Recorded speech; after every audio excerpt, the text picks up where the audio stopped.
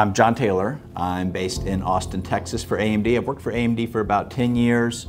Partnered with AMD, consulted with AMD back in the original Athlon 64 and Opteron days. So my time with AMD goes all the way back to about 2002. First time I worked on an AMD project, thought about launching Opteron and Athlon 64, I knew I was hooked. And this is how I wanted to spend my time. So I lead worldwide marketing for AMD.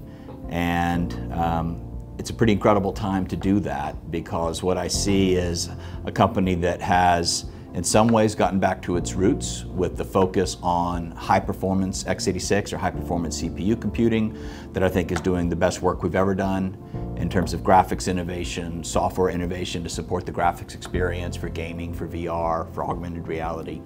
And the way that we're putting all of that together, either as discrete CPU components and GPU components or in the form of an APU. Maybe that's an APU powering a laptop or an all-in-one, or maybe it's an APU, in a custom configuration powering Sony PlayStation 4 Slims, PlayStation 4 Pros, Microsoft Xbox One S's, Microsoft Project Scorpio.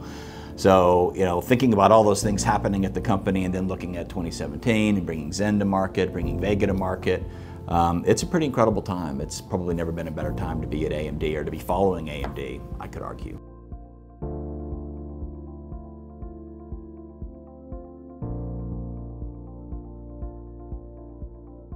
Yeah, I think we're on our consistent track that we've spoke to in terms of delivery of Zen, where you'll see it in market in early 2017. But the ramp of the product to be ready to go into production in early 2017 with a cadence of first desktop and then server with our 2P Naples platform, which we talked about in some detail back in August, and then seeing it in other markets like in mobile and notebook sector, all in 2017.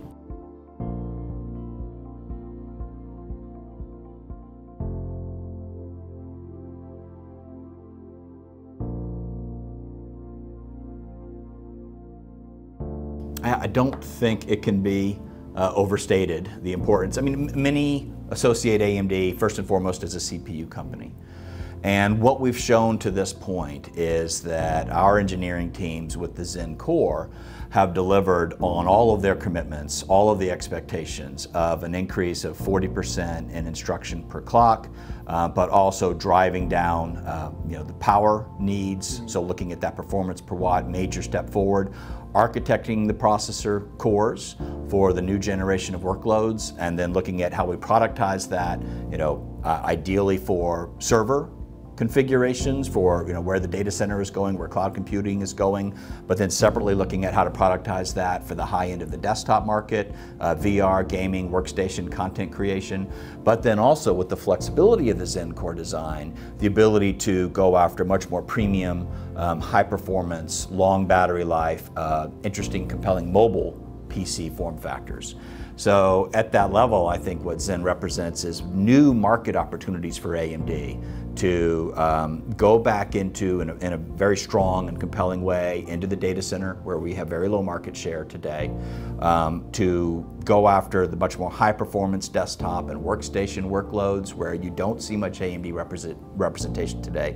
And then similarly in mobile, that ability to go after more premium notebook designs, or even going after the even more rich array of fanless, convertible 2-in-1 mobile design. So it's new markets with a whole new level of product performance and performance per watt competitiveness.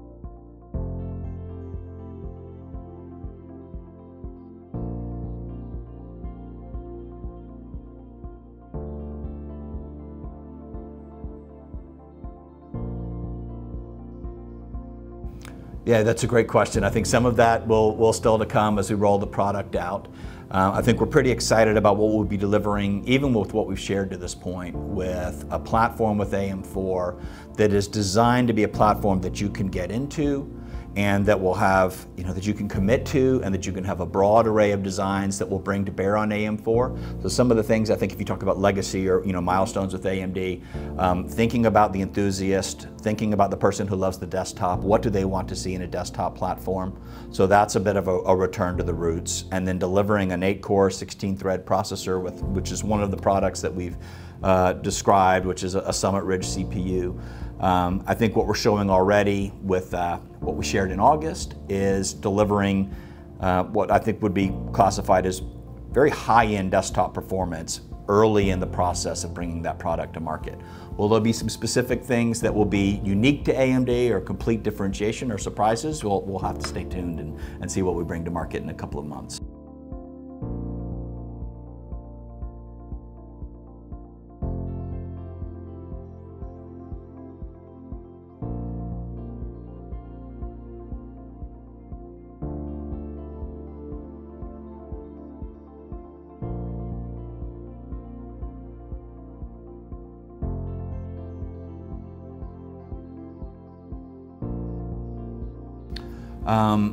I think what you can expect from Summit Ridge is we're focused. So I'll start with Summit Ridge, and we're going to talk about some of the other form factors if you want to follow up on that. With Summit Ridge, we are targeting high-end gaming, or, professional esports style gaming, where you are gaming and you're streaming, and sort of the high end of that category of desktop performance. High-end demanding desktop content creation workloads. And then, bringing a CPU that's really ready for the next generation of VR workloads, as VR goes in many different directions, but some of those will require even more from the CPU than what we see today. So that's what I think Summit Ridge is targeting out of the gate, sitting clearly above what we're offering in terms of desktop CPUs today.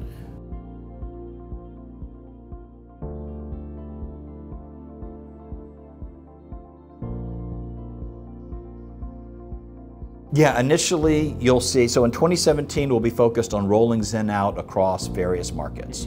So first high-end desktop, then server, then mobile, and then what's reasonable to expect after that will be the permeation, or sort of driving the Zen architecture into more and more price points within those categories. But we haven't set a specific timetable yet for when you would start to see Zen technology come down and into lower price points within those categories.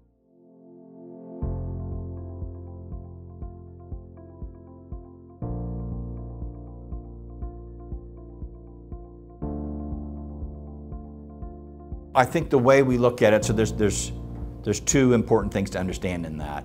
One is that where we are targeting in the desktop market actually is a very healthy, very strong part of the desktop market.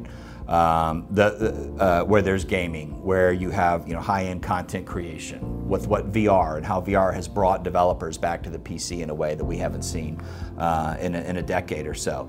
And then it's just also being, in a way, true to the people who have been the fans of AMD, loyal to AMD, realize what AMD has meant for the PC industry, for those who like to build their own PCs or put a lot of thought into what goes into their PC components. We wanted to celebrate them, kind of reward them first. So putting the desktop CPU as #1 on the priority list, followed pretty closely by then server and mobile. That was how we set that strategy. We didn't want the desktop enthusiasts to have to wait in line for it.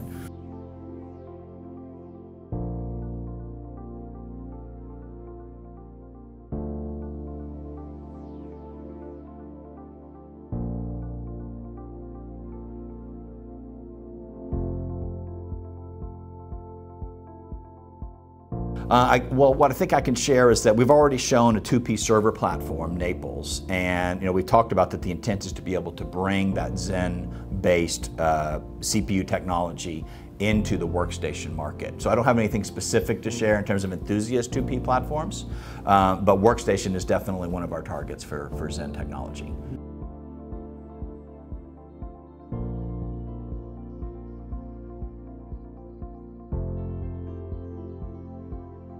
Yeah, I think there's more to be shared, more to come on how we'll talk about the 2P platform, where it's differentiated, where it's most targeted. But it's safe to say that we are focused on both mega data center, cloud computing type implementations, as well as more traditional enterprise and business, and as well as high performance computing workloads. AMD has a very proud legacy in high performance computing. We power some of the most important research supercomputers in the world, some of the most energy efficient. So you'll hear more from us and specific details of differentiation and focus across cloud computing, across in the enterprise, and then HPC as well, in the months ahead. Yeah.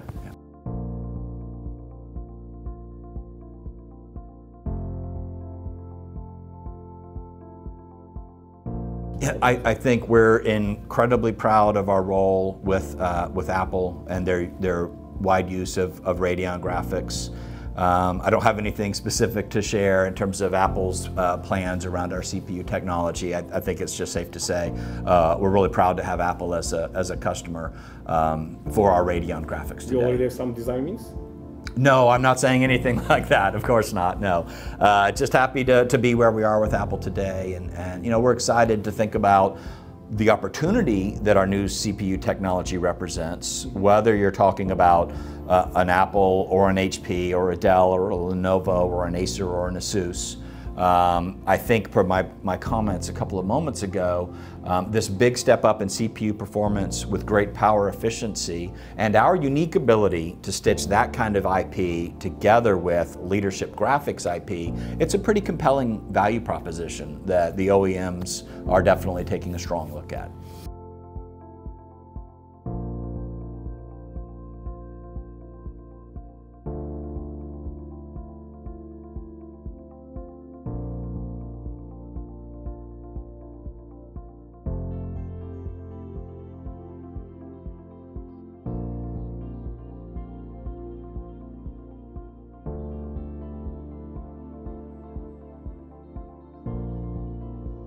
So in terms of pricing for those Summit Ridge CPUs like the ones that we've demonstrated to this point, they clearly occupy a performance spectrum as well as what will be a platform spectrum that's clearly above where we are today with our FX and AM3 Plus platforms. So yes, the pricing will be higher than what you see from FX and AM3 Plus today when you combine Summit Ridge with an AM4 platform. But we'll share more details on that pricing approach, pricing strategy as we get closer to launch.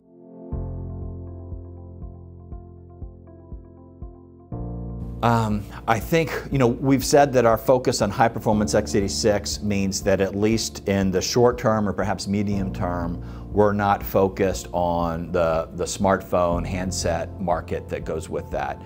We do have a healthy semi-custom business, and interesting things do come in through the pipeline of semi-custom type opportunities for AMD. Any chance to see? Well, yeah, we'll have to see. Obviously, the semi-custom business is one that often deals with horizons of working with companies who are planning products that are 2-3 years or more out. So nothing new to share in terms of our strategy, where we're focused more on high-performance x86, not focused on the handset market today. And in terms of the automotive market and self-driving cars and machine learning, obviously we have all the core IP and core capabilities to compete in those markets, and we're constantly evaluating what could it look like for AMD to make a stronger focus in a market such as automotive. AMD is really doing well in Turkey, so do you have any message to Turkish people who really follow AMD closely? Yeah, well, we love the market in Turkey. It's an exciting market. It represents tremendous opportunity for AMD. We love the fact that you're as enthusiastic as you are about the PC. I'm a fan. I love the PC. I've been building my own PCs for getting close to 2 decades now. So we celebrate the market in Turkey. I would love to get to come do this interview with you at Turkey at some point as part of the rollout in 2017 that we can look forward to.